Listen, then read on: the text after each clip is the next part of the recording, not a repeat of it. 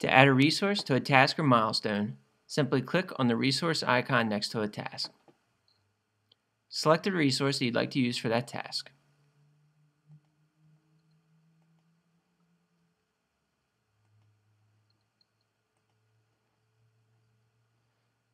To edit your resources for a project, simply click on Add Edit Resources. Here you'll see a list of all of your resources available to this project. Any users that you have invited to this project are available as a resource. You can also click Add User to invite more users. Company resources are available to all projects. Project resources are resources that are available for this current project only and will not show up in other projects. You can add, edit, or delete resources from this screen.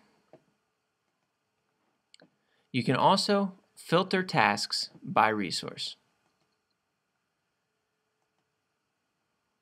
Here we're seeing only John's tasks.